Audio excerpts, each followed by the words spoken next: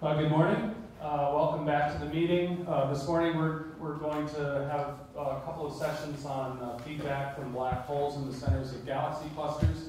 So to give our keynote address, Christine Jones will talk about interactions between supermassive black holes and hot atmospheres in early type galaxies, groups, and clusters.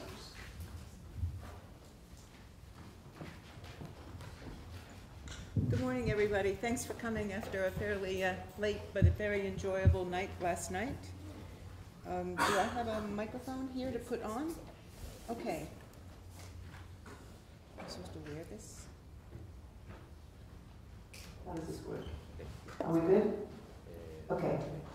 I'll be fine. So I'm going to talk to you today about feedback in both rich clusters, groups of galaxies, and individual galaxies. I feel like I'm incredibly loud. I'm not? Okay, wow. Okay, good. I'm trying to talk softer and softer. So I'm not going to be talking about M87, but later this morning, Bill Foreman's going to give an entire talk just on M87. So view this talk as putting M87 into the context of cooling core clusters. So I'm going to start off by telling you how much, or you might think of it as how little, we knew about feedback and things before Chandra and XMM. I'm going to give you a little bit of information on the history of X-ray astronomy. I know most of you guys many of you are radio astronomers. Let me tell you a little bit about how we learned about clusters and things. So let me tell you this will tell you about the galaxies and then a little bit about the clusters. And then most of the talk is about the AGN feedback in these systems. And these are all of the many people who've contributed to this talk. So before 1980, people didn't really realize that most of the baryonic material in clusters of galaxies was the hot gas. So this is the first evidence from Uhuru, which was a scanning X-ray mission of where the X-ray gas was distributed in the Perseus cluster, basically here around NGC 1275. So we now know that this ISM is about 5 times the stellar mass, and it's really most of the baryonic material, with, again, the majority of the non-baryonic material being the dark matter. This hot gas was also found from early instruments, Ariel 5 and OSO 8, to have iron in its spectrum. Okay, here are 3 clusters. And what I wrote here is the mass of the heavy elements in the hot ISM is more than that in all the stars in all the cluster galaxies. So all of this iron has come out of the galaxies and gone into the ISM. Okay, we knew a little bit even early, discovered by the Copernicus observations about cluster cooling cores. And this was a paper by Andy Fabian and Paul Nelson on subsonic accretion of cooling gas in clusters of galaxies. And this was what the Einstein IPC observation of Perseus looked like. You couldn't see any structure in the IPC, but you could see that it was round, and you knew the center was dense and had to be cooling. At that time, cooling flows were estimated to be up to thousands of solar masses a year. But the problem was that nobody was seeing where all of this cool gas was going. So that was really what people have been referring to as the cooling flow problem. Okay. The other thing we learned about clusters early on was that they used to be thought of as nice, fully evolved, relaxed systems. And in fact, most of them weren't. They were either undergoing mergers or about to undergo mergers. They were just simply not relaxed. There were 2 very classic papers in the 1970s saying that elliptical galaxies were gas-free systems. And there are people who still sometimes refer to elliptical galaxies as being gas-free. And it's true, they don't have a lot of cold gas in them, but the massive ones have a lot of hot gas associated with them. And the one paper was by Matthews and Baker here, and it was titled, "Why do most elliptical galaxies show no evidence of interstellar matter?" Okay, because you haven't looked in the hot, you haven't looked in the X-rays. So they assumed that the supernovae were driving galactic winds that would be completely undetectable by any direct observation with this low luminosity. Okay? They're really easy to detect. They're really X-ray bright. Not a problem. And another paper in 1976 that calculated the stellar mass loss and said, okay, in a big elliptical, like in Virgo, the real BCG of that cluster, 4472, you'd have detectable H1 after just 10 to the 8th years. There was no known feedback mechanism to prevent star formation. So, this was kind of another problem, and there was no gas in these systems. Well, these views started to change really pretty slowly following the first Einstein observations that showed that really all massive elliptical galaxies were gas-rich. And these were a couple of the ones that Bill looked like in this paper on Virgo ellipticals. Here's M86, really more of a group than a galaxy falling into the Virgo cluster, and the contours here show the very extended gas around them. Here's 4472 in the south of Virgo, and again, the contours show the hot, extended 1 keV temperature X-ray gas. There were studies done of individual galaxies. This is a Chandra observation of one of those. And you can see there's this hot gas around the galaxy, and these were examples.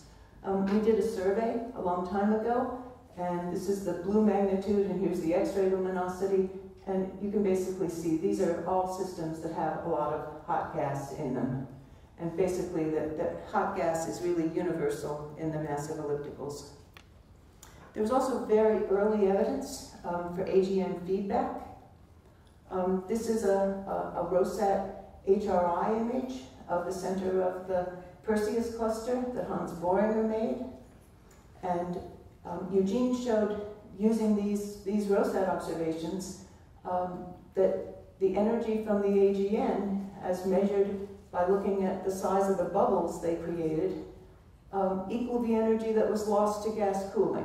So this cooling flow problem was already beginning to be solved.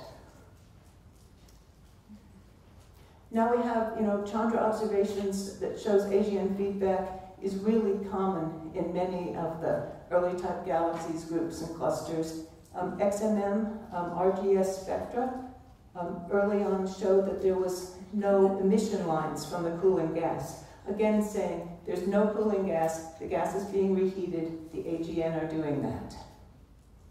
And so we know now that this usually truncates star formation in ellipticals and keeps red galaxies red. Okay, so just to show you clearly how much or how little most of us knew about jets and clusters before Chandra and XMM. When we were planning the first Chandra observations, I was just talking to Brian McNamara, who was working with us at that time.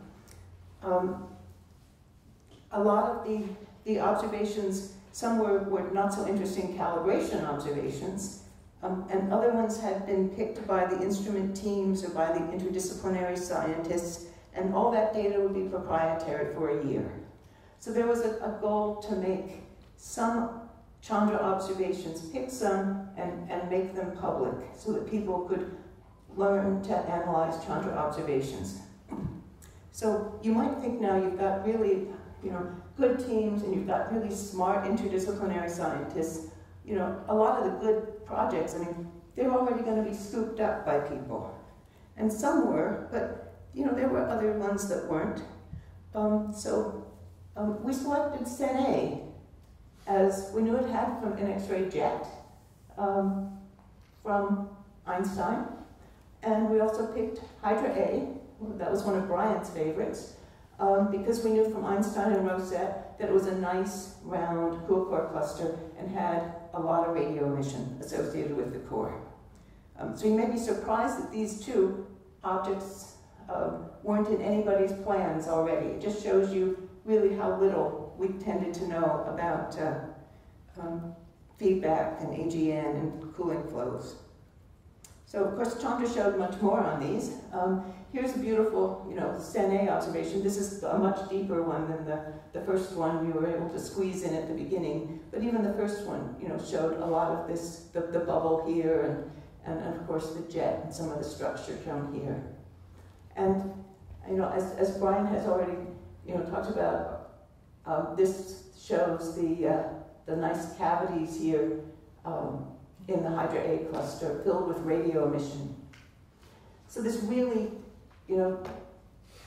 especially in the area of AGN feedback, Chandra's really revolutionized what we knew. You should also know that since this was sort of when this started as a big thing, it's really a pretty young field. I mean, it's only, Chandra was launched about 16 years ago, and this is really when people got really interested in this. Okay, so what I'm going to try to do today is show you a few examples of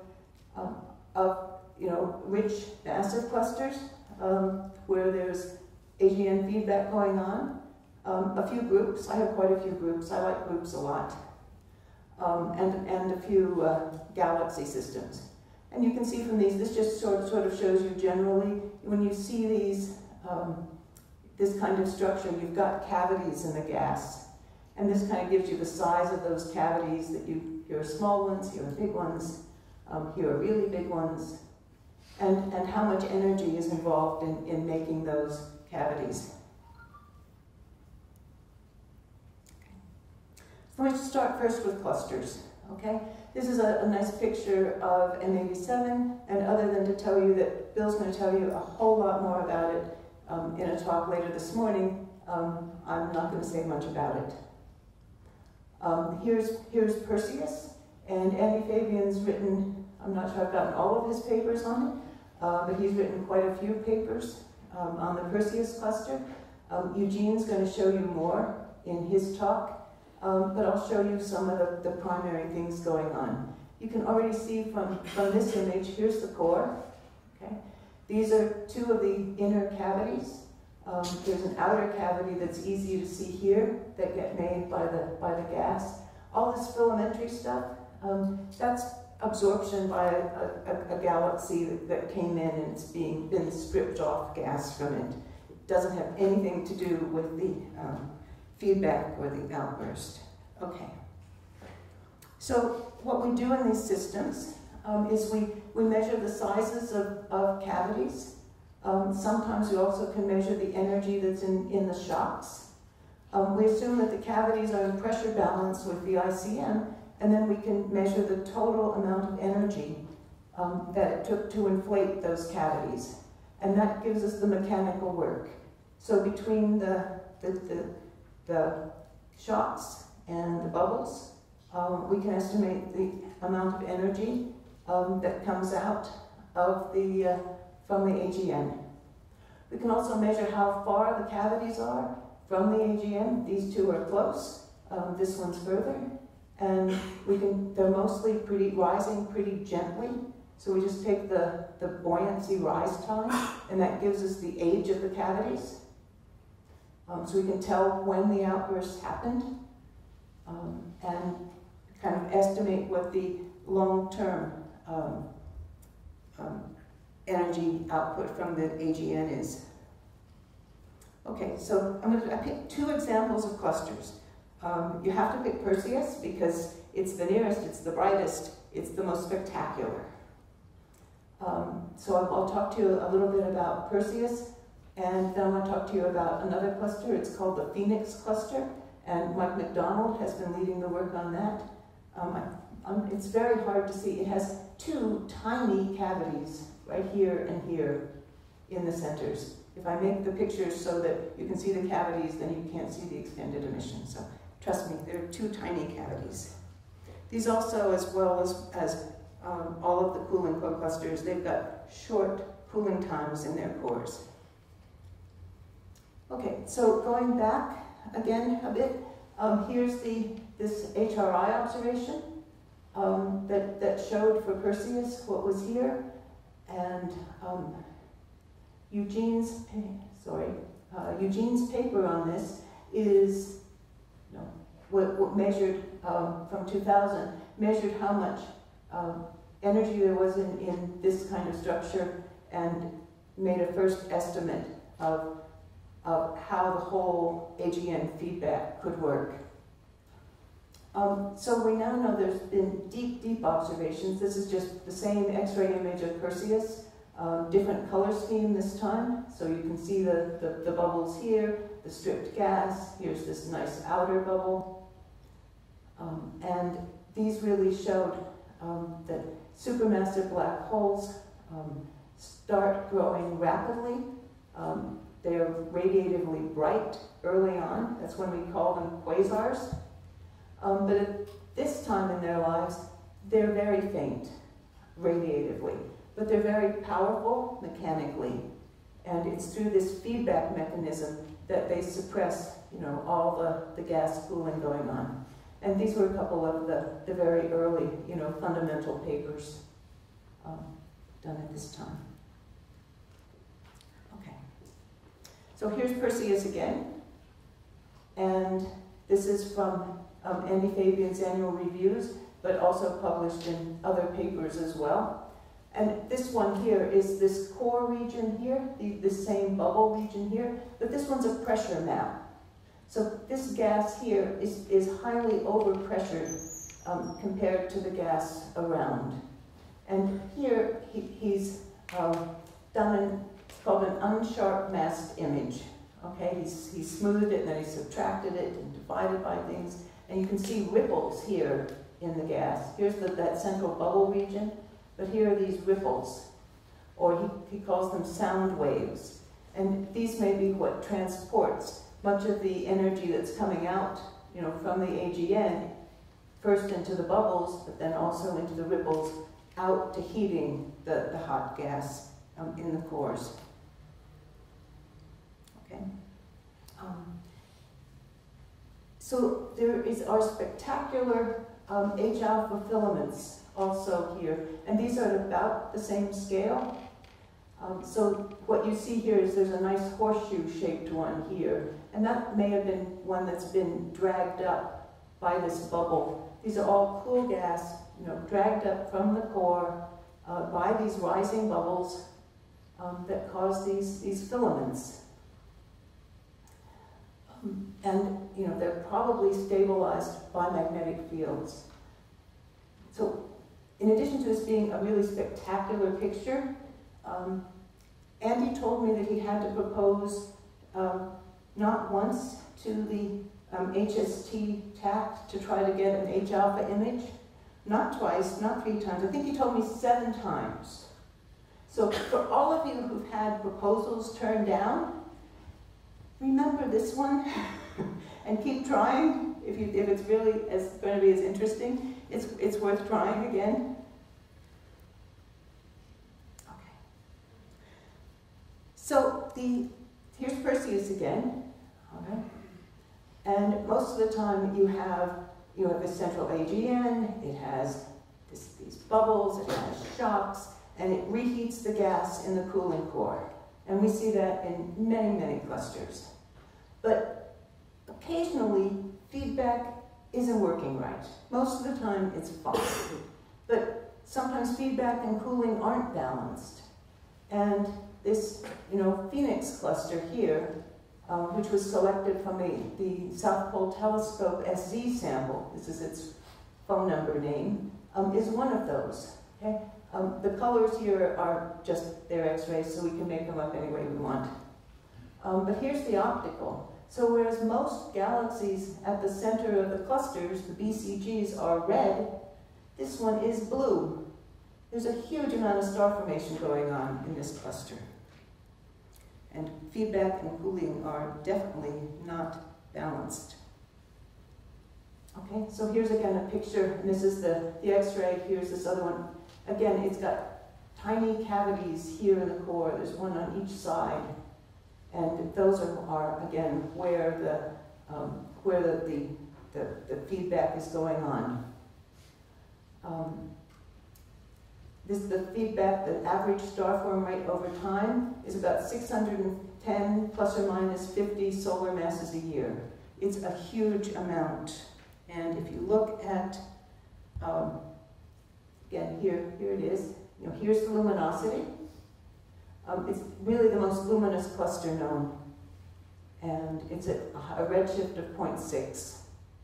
This is its cooling flow number. I told you the average kind of feedback, the star formation rate's about 600 or so. So a fraction of this is going into stars, but we usually tend to overestimate that one by a bit. Another table that I know you can't read. What I wanted you to see is there are estimates in here of the star formation rates, which go from 400 to 1600 based on the IR. Okay? They're very high. It's just not the kind of star formation that you see in a typical cluster BCG. Okay? It's actually 30% of the classical cooling rate. And the classical rate means there's been no feedback applied to it.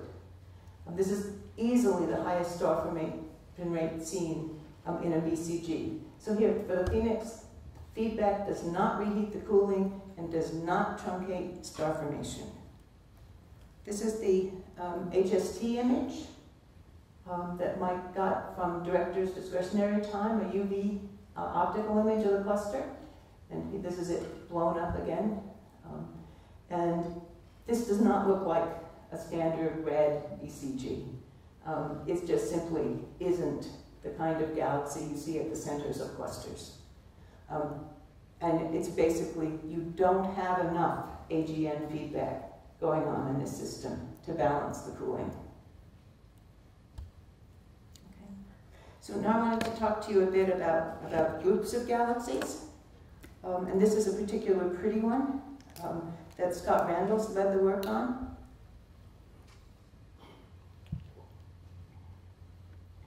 And I wasn't sure which ones would show up better, and I can see them clearly on my computer. But there's a central core here where there are very small bursts, 2 cavities, one here, one here. So this is has about a Mach number because it has shocks on the edges, so we can measure how fast it's expanding, of 1.7. It's only about 3 million years since this outburst happened, and here's the power contained in that. There's a middle set of ones that you can see here on this one. The cavities are here.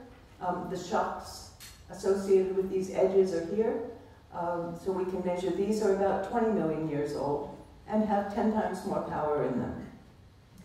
There's an outer cavity here, and a faint one here, and more emission out here. And this one's about 90 million years since the outburst started, and about comparable amount of energy to what's seen in the inner ones. This first one may be lower. It could still be going on at this point. And the nucleus, where you think all the emission should be, is tiny. Here's the amount of luminosity from the nucleus. They are radiatively faint. And that shows how radiatively faint they are. Okay. Here's another really nice group that Liz Blanton has worked on. Here's what the X-ray looks like. This X-ray is here. It's been, we usually put X-ray contours on an optical image. Here she's put the optical contours on the X-ray image. So this is the central galaxy, and most of these are just whatever sources there are. It's another galaxy here. But here you see not quite as nicely structured a set of cavities as you saw in 5813. There's a nice shock that's labeled here, and it's labeled here as the shock, possibly a second shock. And from this shock, you can measure the shock and the density jump and the temperature jump, and you can get this Mach number. A pretty mild outburst happening here. This is another galaxy that was observed with Chandra, and Akos Boden has written a paper on this. And if you look, here's the scale. This is an arc minute, is that big? And that's at the distance of this galaxy, 18.2 kiloparsecs. And what you see when you look at it, this is the Chandra observation. There's the nucleus, okay? And it looks kind of like there's a big ring of emission out here. You know, the size, here's 18, so, you know, it's about 40 kiloparsecs across. It looks like a huge cavity. When we looked at it a bit more and decided it was probably two cavities, one here, and that would be one here and one here. And you can figure out that this cavity here that produced this happened about 80 million years ago, and it took about 10 to the 58 ergs to move the gas, you know, out of these cavities. Here's the radio, the nice VLA here. Everybody's at the same scale. The contours here are the radio emission from the GMRT, and you can see they extend somewhat beyond this. And it looks like there is one more outer cavity in this region here that we can see in the X-rays. And what we expect to happen is that there was a second outburst that's younger, only 15 to 30 million years ago, but it was a lot more powerful by a factor of well, 1.5 maybe, than the first one. And it kind of overran the first set of cavities that were produced and much more uniformly heating the core of this group. Okay, I have one more group I think to show you. And this is NGC 5044, which Larry David's worked on. Here's the nice bright BCG in this. It's a very bright galaxy. And here's the X-rays. And what I want you to kind of be able to see is that there are a lot of little cavities. This is not smooth. There are filaments here. There's a cold front, up in here. There's a lot going on. It's not the nice ordered, let's have a big outburst to make a couple of big cavities. This one is much more that it's been burbling along, making a lot more smaller cavities that do a perfectly fine job of heating the group gas, but it's different from the other ones. So groups come in a lot of different kinds and ways of having the feedback work. I wanted to just summarize a little bit on the cavities and groups and clusters by showing you a bit of this nice work by Panagolia. And she looked at 101 clusters and groups, and she found 30 that had cavities. What she found is that all the ones with cavities have central cooling times less than 3 million years. And this shows that distribution for the clusters and the distribution for the groups. And the ones that had cavities are the ones in blue. Okay? So she found cavities in 80% of these cool core clusters and groups. There were other ones in her sample. I mean, these are the ones that have the cavities. There are other ones in here that have longer cooling times. Those don't have cavities. She also looked at some of the cavity selection effects. And this just basically tells you how many X-ray counts did you get within the core, the central 20 kiloparsecs of the cluster. And this is the cooling time. And when you don't have a lot of counts, it's really hard to see cavities. And when you do have counts, these are all the red ones. Then you can pick them out. So many of these other ones, if you look longer, I'm willing to bet they've got cavities. But we do struggle with that. Now I wanted to talk to you a bit about elliptical galaxies. And they have several components to them. They've got the hot gas that's in them, and what's plotted here is this is the hot gas for M87. Okay? The much more typical ones that we're looking at here, this is the other Virgo bright one, NGC 4472. Here's its hot gas here.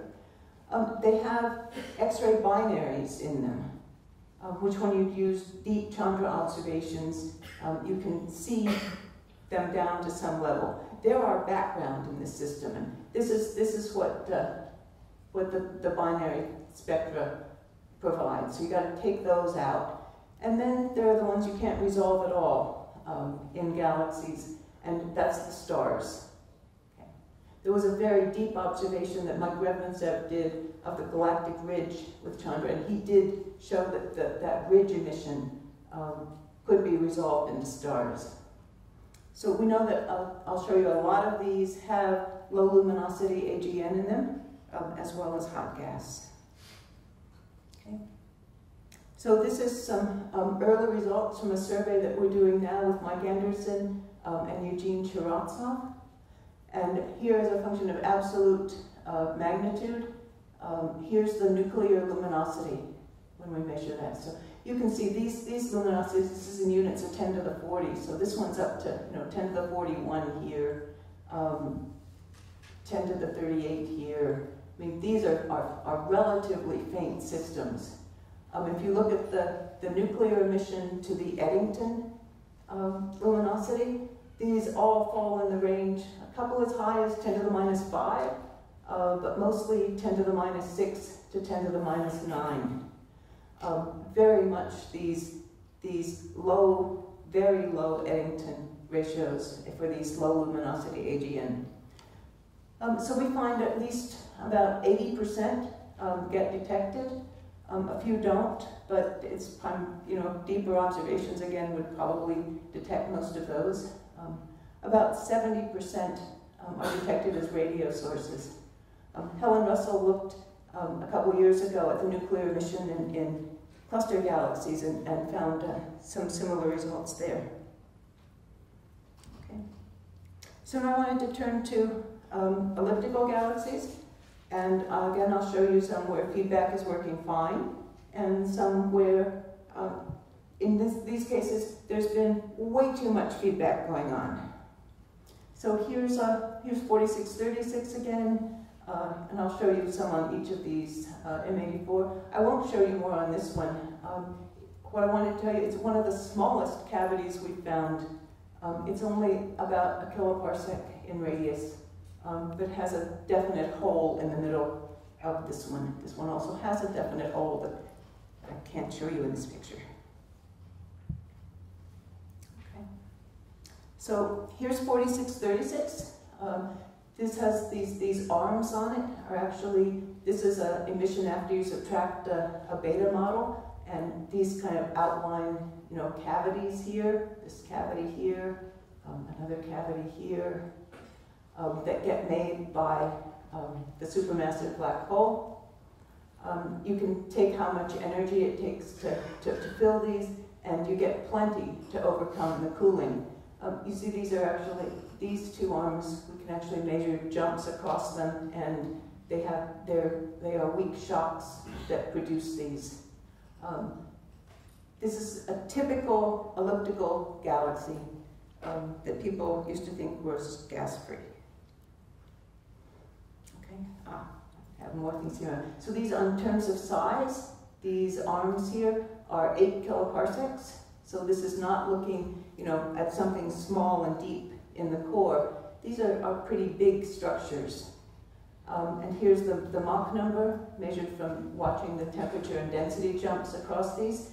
It's about Mach 1.7. Started about 2 million years ago, and the energy that's produced is 10 to the 56 ergs. Again, that nuclear emission compared to this is tiny. We see a point source that might be the nucleus. It's at about 1.6 times 10 to the 38. Could also be a low mass X-ray binary, right? There are a lot of those in these galaxies. So anyway, there's almost no X-ray emission from the central black hole itself. but it's doing a lot in terms of putting energy into the system. Here's another big bright Virgo elliptical. This is M84. Oops. Is it going to come back? Yes, thank you. This is the huge elliptical, and these are on the same scale. There are cavities here, pretty complex ones. The total energy here produced by the system is about 5 times 10 to the 55 ergs, enough to move this gas out of the core. This is one of the tiniest AGN bubbles that's made. It's another Virgo galaxy, NGC 4552. I think some of you may know it as a radio source. It has 2 very small bubbles here in this central region. There's a 1.7 shock, and this is how much AGN energy is put out, a bit over 10 to the 55, and it's young, only about 1 to 2 million years old. You actually see that it's a higher temperature here, so we may actually be seeing the direct heating from the outburst. Now this is in Virgo, and it's moving. So here on a different scale, those outbursts I showed you are way down here in the core. But I think you can see that it's got a long hot gas tail behind it as it moves through the Virgo ICM, and that's been pushed back here and has sort of made these horns on the front of it. So it's not a stationary galaxy in the middle of a group. It's pretty much just one of the bright ellipticals in Virgo. Okay. So this is some work that Paul Nelson did a couple years ago. We had picked out 27 groups and clusters that had cavities, about 30% of those in the sample. And this is the time of the outburst and how many cavities there were at different times. And here's the energy, 10 to the 55 to, 10 to the 50, yeah, 10 to the 55 to 10 to the 59 ergs, how much energy is coming out. And that's, again, plenty of energy to heat the gas in all of these. So here's Paul's plot. We measure the energy that comes out basically in the pressure times the volume. This is the enthalpy. And these lines are for different amounts of this thing called the pressure times the volume, the PV. And here's where all the galaxies are falling, all the various cavities and things. Cooling would dominate in this part, but up here, where all of these are, is where AGN dominate. The time scales, again, are 1 million to 100 million years, with a peak of about 10 million. And here's the energy, 10 to the 55 to 10 to the 59 ergs. Okay, so I told you cavities are common in these systems. We see them about 30% of the time. If we had better data, we'd probably see larger fractions. We see a wide range. This is the X-ray luminosity plotted here, and this is the X-ray luminosity per unit optical or K-band luminosity. So this has kind of all been normalized down. Those low-mass X-ray binaries that we can't resolve, they're contributing at this level. The stars that we certainly can't resolve any of, they're contributing here. So these are all the nice, bright ones that I've been showing you examples of. And these are the ones where we're seeing about 30% having cavities. We can measure AGN in a lot more of them. We see a low set down here. Probably most of these are having galactic winds going on. And I wanted to show you the next plot. Keep this in mind, this shape of where you're seeing LK plotted against here. Let me show you the Planck results. Okay, so here's Planck paper 11. Okay, so here again, stellar mass. Here's the Planck detection, Y500, and they stacked 260,000 of the brightest galaxies from Sloan, okay?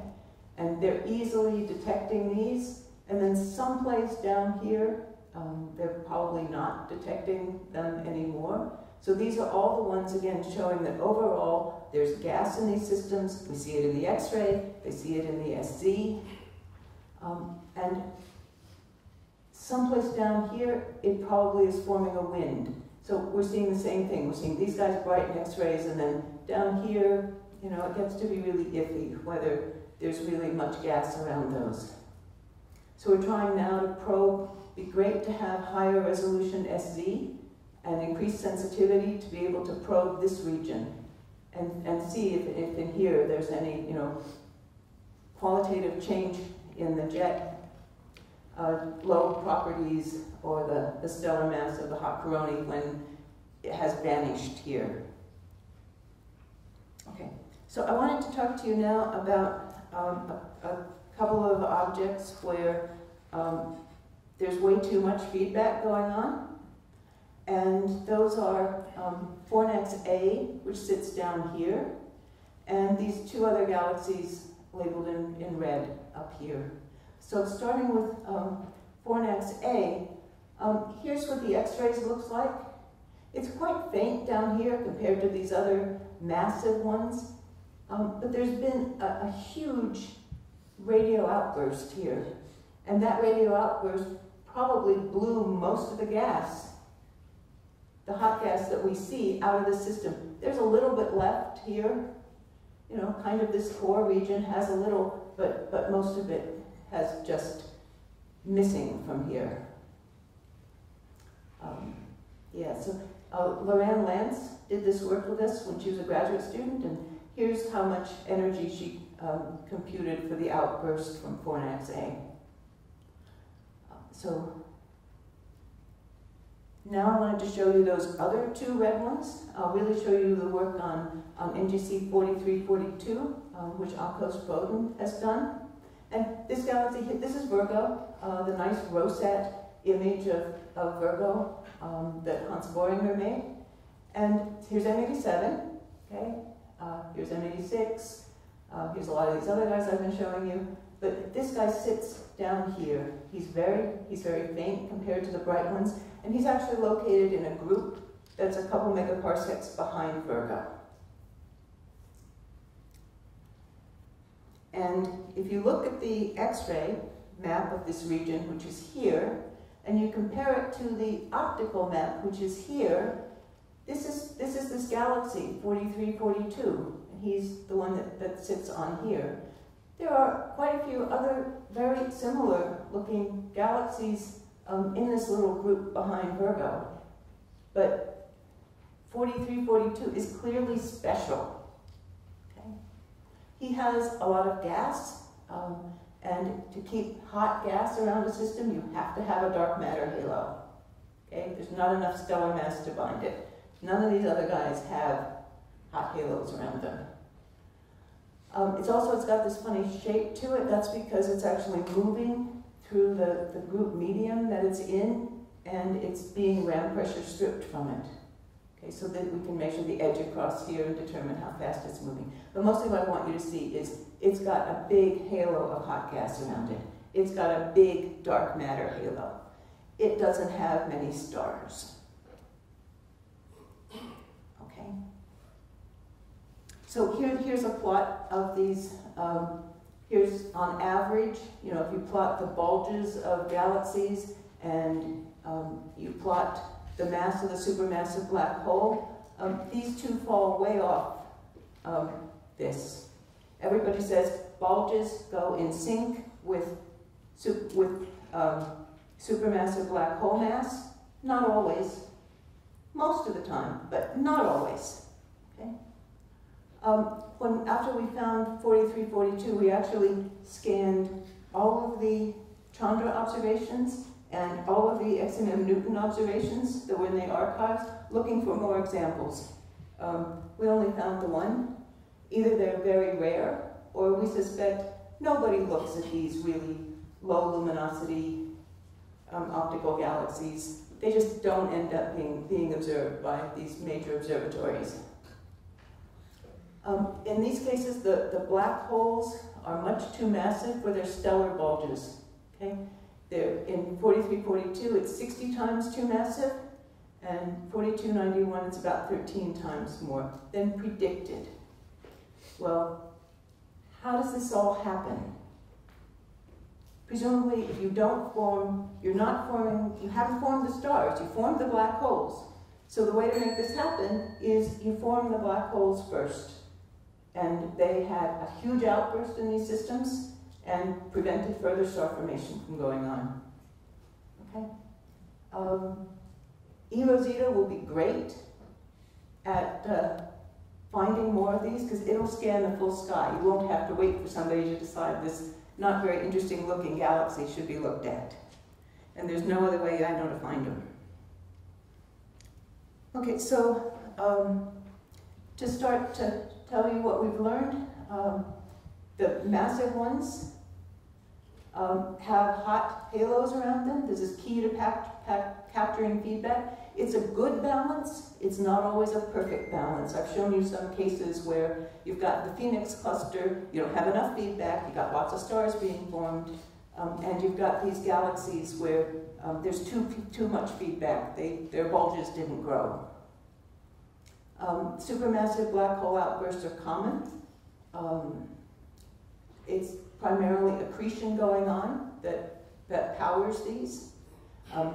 The supermassive black hole plasma's outflow, they create bubbles, they drive shocks. They're pretty common. The bubble energy produces about half of the total outburst energy. Some of the rest of that comes from shocks and other ways. The outbursts last pretty long, about 1 million years. Usually not strong shocks. I told you they're all Mach 1 point somethings, right? So they're pretty weak shocks. But there's plenty of energy here to reheat this radiatively cooling gas. So we're finally now really, I think, beginning to see the unification of black holes, accretion modes, galaxy formation, and supermassive black hole coevolution or not, as well as to understand the dichotomy between spirals and ellipticals. There's a really nice review that 2 of our participants have recently written that is from here, and I think somehow there's a W that got mistyped in there. It's a 2016 review. So here a final bit of summary. So most super black holes are getting the feedback just right. Okay? Over at least some, average duty cycle, they're keeping their host galaxies free of new star formation. But there are these interesting failures that I've showed you in both directions. These were getting too much feedback, probably early on. They lost their gas. They can't make new stars. They have big black holes, but they don't have enough stars. That's also probably what happened today in systems like Fornax-A. Then there are ones where you get too little feedback, where you, like the Phoenix cluster, there just isn't enough feedback to stop the huge amounts of star formation that's going on there. We've had so far pretty small surveys to be able to find these unusual kinds of systems. But E-Rosita will be providing a wealth of new data to find these optically faint but really X-ray bright galaxies with the hot coronae, where the AGN suppressed the star formation at early times. So you all know, why we care about feedback, and this is kind of my galaxy summary. It's the supermassive black hole is generally tied pretty closely to the stellar mass. I've shown you the exceptions, but this is a natural product of the relation between the black holes.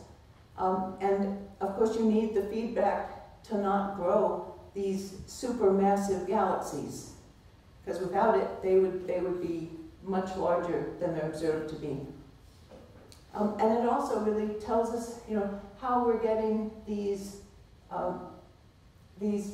elliptical galaxies versus the ones that are the spirals, where you've still got lots of formation going on. You have a little, but not a lot of hot gas, and you don't have very massive black holes usually at their centers. I want to just end by talking to you, just to remind you there's a lot more wonderful missions in the X-rays that are on either the near or the far horizon. And one of those is ASIAA, a Russian-German mission that will be, should, detect all massive clusters in the universe, and will provide a lot more information on defining scale relations and cosmological parameters. It'll spend 4 years mapping the sky, and then followed hopefully by another 3.5 years of pointed observations. Athena has been approved as a European mission. It has a 2-meter effective area. Chandra has the effective area of a piece of paper, 8.5 by 11 piece of paper. 2 meters is big. This is good. It doesn't have Chandra resolution, but it will be able to trace clusters and groups to a redshift of 1 and measure compositions of the hot gas. It's a very exciting instrument. The US is beginning now to study a follow-on mission to Chandra for the 2020 decadal called the X-ray Surveyor, and it will have 30 times Chandra's effective area, but maintain the 1 arcsecond spatial resolution over the full field of view, and will be about Chandra-like cost, and it would be a very exciting mission. And that's it. Thank you. Thank you for a marvelous and expansive review. Now we can take questions. About Phoenix cluster. Yeah, Phoenix is located at relatively high altitude. So I think it may reflect, the high star formation may predict the evolution. Wait, so I'm having trouble understanding. So for the Phoenix cluster, is located relatively high altitude. at high altitude, Yeah, point 0.6, Yeah, 0.5, yeah. yes? Yeah. So the high star formation rate may reflect the evolution of DCGs. So what I mean that at the high altitude, Phoenix type clusters may not be exceptional. So Yeah. what do you think of that? So we have a fair number of other clusters that we know about at comparable redshifts. I don't remember, CL 16 plus 16, 3C295, and none of these look anything like the Phoenix cluster. But again, that one was found because it was picked out from the SPT SE survey as being a very massive cluster. But the SE surveys, scan 2,500 square degrees. So again, there may well be more of these at those redshifts, but we haven't found them yet. So I think, right now, it's really the only one we know about at this kind of a, 600 solar masses per year of actual star formation, and a coolant flow of nearly 3,000 solar masses a year. We don't know about anybody else like that.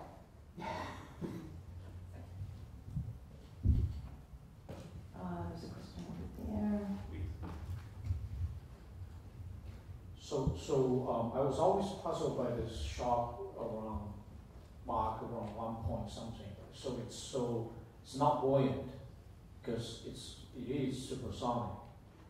But if you put all the data together and plot it Mach number versus luminosity of or energy of bubbles, do you always see saturated around Mach 1 point something, or is there such a dependence on the power? So the bubbles they're inflated, but they really are rising pretty gently.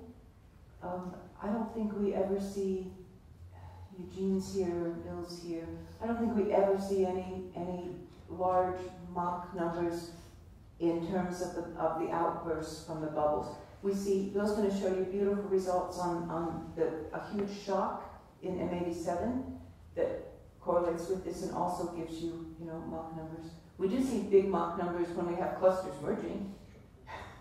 Yeah, but we don't see them in we've the. done simulations like that, so buoyantly rising, the Mach number doesn't rise up to be that high. So it's slightly being driven, but I just never quite understood why it kind of stops at one Mach number or 1 point something. And one of the possibilities could be by the time we're capturing at a large scale, they settle. Because I think ASIAA had a Mach number much higher than that. Was it Centaurus A or ASIAA? I forgot which one. Well, There was one that had a shock. Sene, for that bubble, that was the figure I showed you right at the beginning, it's got the jet going one way and it has that counter bubble on the other way. There's a shock there, and we measure a Mach number for that, it's somewhat bigger, but I don't remember the number in my head, but it's not a huge Mach number either. Lucas? If in relation, so in relation to this, there may be some possible bias if there is a dependence of the electron heating on the Mach number, for example. In one case, when we studied the shocks, we speculated on this, that we see in some heliosphere that there is some dependence of the electron heating efficiency on the Mach number. And very often the Mach numbers are inferred from the temperatures here, not always, but so in principle that there may be some bias that the weaker shocks are there, but the Mach number inferred from the temperatures are lower. I think maybe. Well, if the shock is really, we tend to pick out the shocks. We start by looking for a density jump. And if the shock is weak enough, then we're not seeing the density jump. We won't identify it as a shock. But But some those are would be related lower. just from the temperature or not? Like in some cases. We don't know where to look when it's just from the temperature, and we usually don't have deep enough data to be able to get a fine enough temperature map to be able to say, oh, there's a difference on this small scale. So we really need the edge from the surface brightness to be able to know where to look for the temperature jump. Lewis?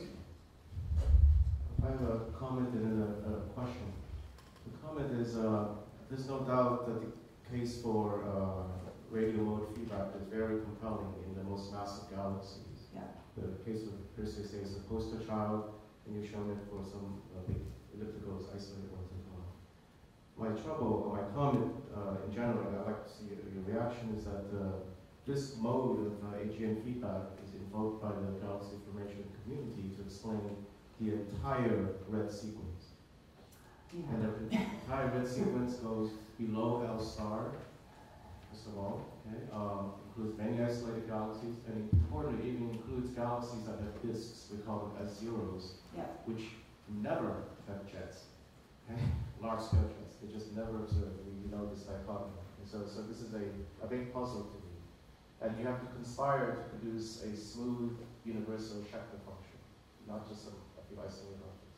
My question is, the outburst duration you estimated to be a few million years. Do you have any estimates on the interval, the duty cycle, the in-between time of the outburst? We have intervals only when we're looking at groups. So the one I showed you of 5813, that one, because we see the 3 sets of outbursts, we know when each one started, and so we know on that one. Are there galaxies? Are there galaxies that have, real galaxies that have multiple outbursts? I'm trying to remember. Well, I think for M87 you see multiple Right. episodes. Right. So my very brief question to that, which is fascinating, is why don't we ever see them when they're on in the optical? I mean, in between, presumably, it was because of some high accretion state. And those times are really short. So Yeah, where are they in the local universe? Or even at low redshift? Well, the on times in these systems may not, the bright AGN on time may not be that long. We always see these very low luminosity AGN, that have those, 10 to the -5 to 10 to the -9 of Eddington. And so that's what we see. I'm trying to think if there are any that are noticeably higher. Can I- But can I getting step in? someone, yeah, please. So in terms of the time scale, you can do it in two ways. You can do it from multiple bursts, and there are many that have multiple cavity systems. And you can do it statistically from samples, which we've done. And what you find is that the duty cycle is approximately the cooling time. It's less than the cooling time, which is what you need. So they repeat at that frequency, and as you go to more massive systems, the repeat time gets even more frequent. So they seem to be tuned to that. But I think you were saying, why don't we see a really bright AGN? But you wouldn't, because these are still strongly sub-Eddington. They're below point, even the most massive bursts that Christine showed there. If you calculate the Eddington luminosity, it's still below 1%. So as you go to more and more massive bursts, you see brighter nuclei, but they're still faint compared to quasars. And it's simply because all the energy is coming out in mechanical form and not radiation. And on your former question, you asked about the matching the luminosity function. I think what Christine showed was you see these cavities all the way down to almost L star or a little bit above. And you see them in normal giant ellipticals and in over 6 orders of magnitude in luminosity. So you all go all the way down to the point where winds should take over for feedback. So there are some gaps, but it's not, we need, the details need to be filled in, but I think it looks pretty good. There's also growing evidence that, at least among the radio bright AGN, that we are seeing small X-ray halos around those. So there's cooling going on. The trouble is they're distant. Typically people don't observe these for very long, but we have ones, again, at redshift like a half, where we're seeing small halos and there's enough to feed those systems. And those have really bright radio AGN in them. Thanks, Yes. Christine. So I think we'll move on to Eugene.